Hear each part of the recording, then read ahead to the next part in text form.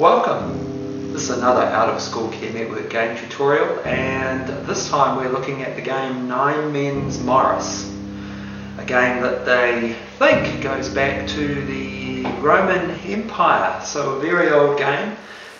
There are various versions of the game, 5 men's, I think 12 men's, so different numbers of pieces involved in the game and a slightly different size board. This one's called 9 Men's Morris, and that refers to the 9 playing pieces that each player has. It's a 2-player game, also very good to play in teams. The kids in your program that like Connect 4 or drafts, for instance, will really like this game. It's very competitive, quite a tough game. Once you start losing it, it does go downhill quite quickly if you're not careful. But fabulous game, interesting strategy, and a very simple set of rules. So let's look at the game a bit more closely and see how it works.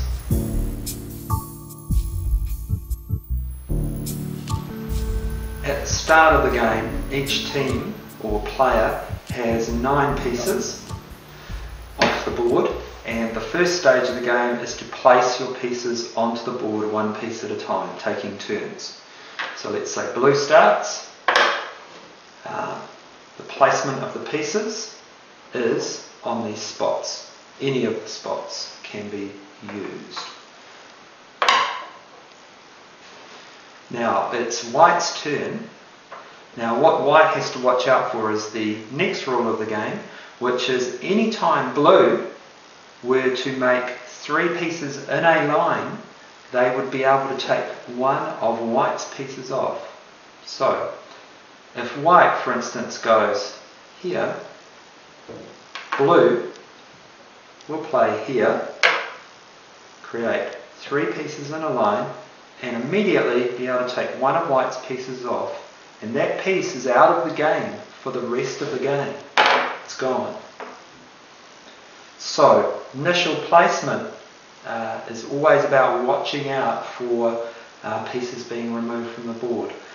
It's not always a bad thing to lose a piece, but when you're learning the game, it's probably a good idea to try and avoid it.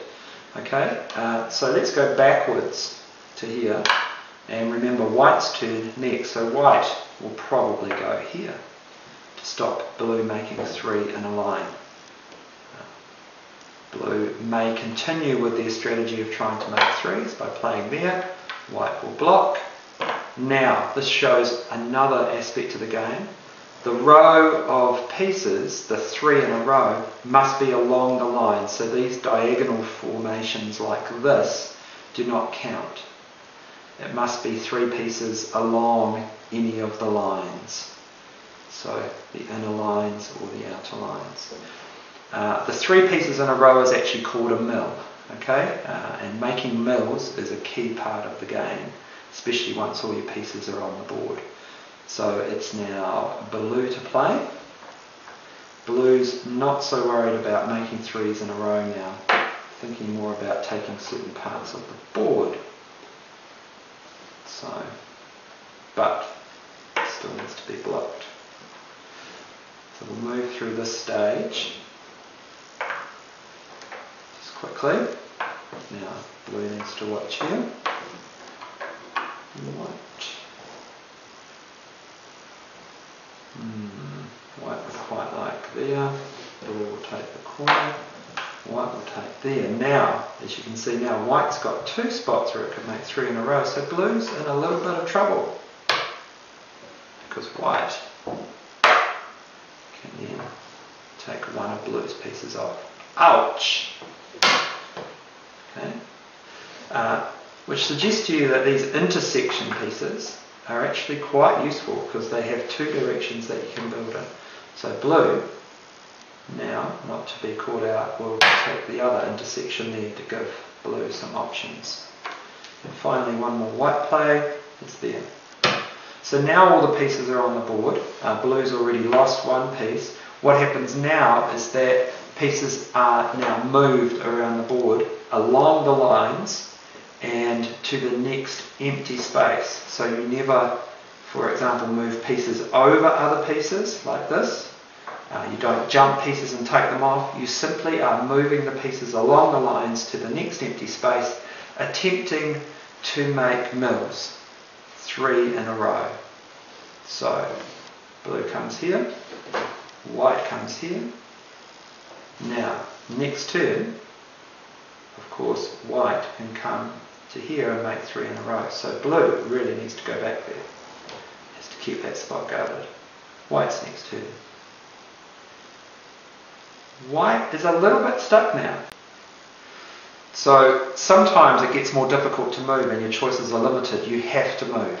If at any time, especially later in the game, you cannot move any of your pieces because they are completely blocked by other pieces, then you've lost the game. You've also lost the game basically once you're down to a couple of pieces, 2 pieces, because you can no longer make a mill. So white just moved to block here. It's blue's move now. And now with white away there, blue might try this again.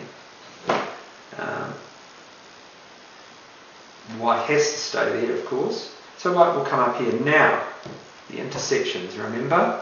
Quite a powerful spot. White's looking quite good to take a piece off. Blue will come around here. White will come into there and will take, a good move would be to take this piece off. But let's just say white takes this piece off. Unfortunately then they've missed the fact that blue can come here and take a piece off. But these remain very strong because taking this piece off, white can now move back to there. Now, next turn white can come back into this same spot and take another piece off. So you've really got to watch out for these places where you can move back and forth. So white's come out this way. Blue will do a similar thing, but white's back in already and takes another blue off. So you can see how you can very quickly start to lose the game by these kinds of sets being built up. So really blue hasn't got any real way to block that. It's quite likely that blue is going to end up in a bit of trouble here. So blue is coming around to try and block it. White comes back, blue comes forward, but white again, bang. So this game is going to finish quite quickly. And that's 9 men's Morris. It's quite a tough game if you start to lose. It can go quite quickly downhill like it did with blue in this game. There is some real strategy in here, some good places to play. Your kids, anyone playing it will probably see after a couple of goes where they need to play, particularly these strong spots to put your initial pieces down. And then it becomes a very tough contest. But the games don't take too long to play, and once it starts to kind of slip away from you, it can be over quite quickly, so it's not too unpleasant. Just have to tough it out really and then play another one. So the board is fairly straightforward. It has a set of lines and dots. You can make it yourself. There's plenty of pictures of the boards online. We have a template on the website that you can download if you just want to get this guideline. You probably could make it a bit more colourful, draw it up, put it on a piece of wood for instance, make it a bit more attractive. But that's basically the game, short and simple, 9 men's Morris.